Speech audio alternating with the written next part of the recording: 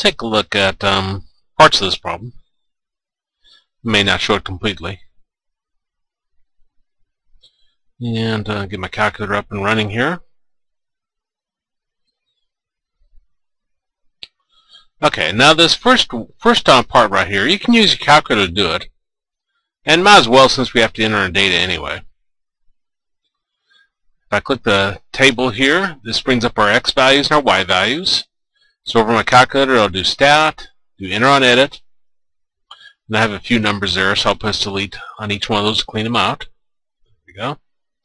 So I got -2, -1, 0, 1, and 2.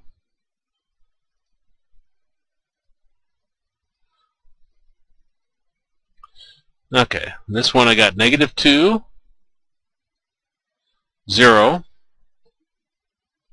2, 3, 5. Now I'm going to go to my y equals, see if I have anything left over from algebra, and I do in my case. So I'll press clear to clear out that line. Then we're going to do second y equals. We want to do enter on plot 1. And I want to choose the on, so press enter on it. I'm going down there to type, and we want the first one right there. So your cursor should be on it, and you just go ahead and press enter. And then this should default to L1 and L2. Then we'll press zoom. And we want to choose 9. You could simply just press a 9, but I want to show it. 9 is zoom stat. So press enter on that. And that gives us our scatter plot. And -2, what was -1? Probably 0, if I had to guess. Yeah, -1, 0. Can't really see it, except for it's got an extra little line there. That's what made me think it's right there. So on your scatter plot is just graphing, plotting points, and you can see here that you can choose the little magnifying glass to zoom in, and then you can see that I guess there's a little extra line there too. You can see that matches that one. If I were to zoom in on this one. -2, looks like -2, -2, which is -2, -2. This one's -1, 0. So that's not right there. So again, remember, scatter plot is just plotting points.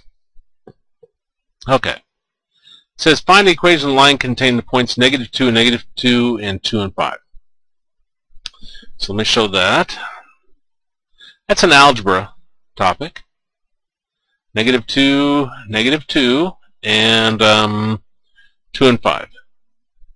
If you remember from algebra, your first step would be to find m. So we subtract the y values.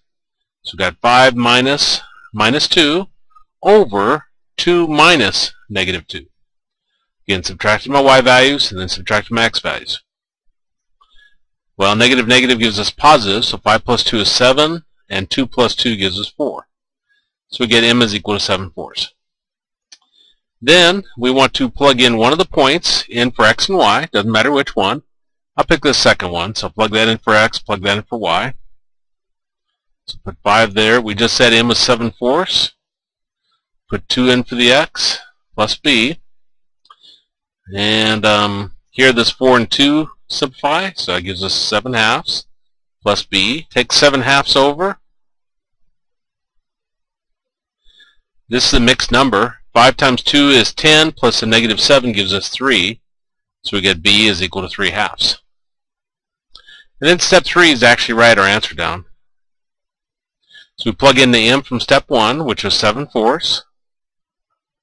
And we'll plug in the b from step 2, which was 3/2. So we got y is equal to 7/4 x plus 3/2. Looks like they're one in decimals. 1.75. Yeah, 1.75 plus 1.5.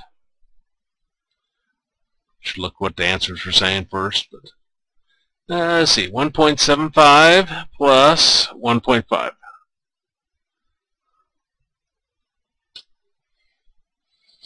That doesn't say to put in a decimal. Okay. It might take either one. Okay, so now it says graph that line we just found on the scatter diagram. So what I can do is I'm going to take this and go back to my graph. I go to y equals. I'm on y1, and I put in 1.75 x plus 1.5, and then graph. And that'll give you your line on your scatter plot. Okay. D.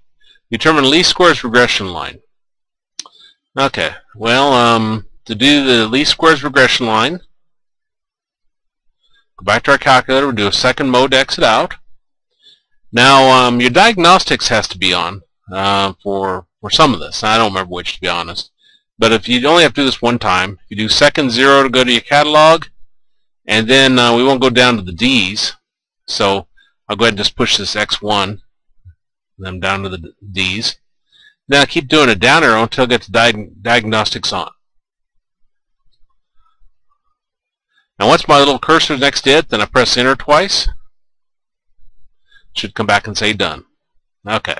Now we're going to do a stat, right arrow to calc, and then I'll choose 4 for linear regression, and press enter. And the A and B will plug into this y is equal to ax plus b.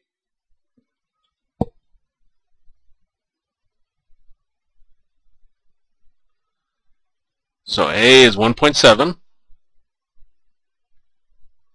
and B is 1.6. And this would be our least squares regression line. Okay, let's see, what else? Graph that. I won't do that. What we'd do is we'd go put this on Y1, press graph again, just like we did that other one. Compute the sum of the squared residuals for the line found in part B. Okay. So the sum of the squared residuals. We got our x values, which is -2, -1, 0, 1, and 2. We got our y values, which was -2, 0, 2, 3, 5. And they're wanting us to use this one first. Okay. This is actually y hat. That's our model. That's our prediction. So we're going to have y hat equals 1.75x plus 1.5. And what we're going to do is we're going to plug in each one of these x values in for x. So we'll have 1.75 times -2 plus 1.5. We'll have 1.75 times -1 plus 1.5. We'll have 1.75 times 0 plus 1.5. We'll have 1.75 times 1 plus 1.5. And we'll have 1.75 times 2 plus 1.5. Now I'm not going to sit there and do all these. I'll just do the easy one. 1.75 times 0, 0 plus 1.5 is 1.5. I think you get the idea. Then we want to find a new column that's y minus y hat. So we're going to take the y values here and we're going to subtract what we just found here. Like in this case, we have 2 minus 1.5. Again, I take the y value here minus the y hat. And that gives us 0.5. Then we want a new column where we square that. So you can take that value, which is 0.5, and you'll square it. And I think that's 0.25. Now you do that for each one of these lines, and then the sum of the squared residuals, what you'll do is you're going to add together this last column, and that'll give you your answer. Now the last one here, it says compute the sum of the squared residuals for the least squares regression line found in part D.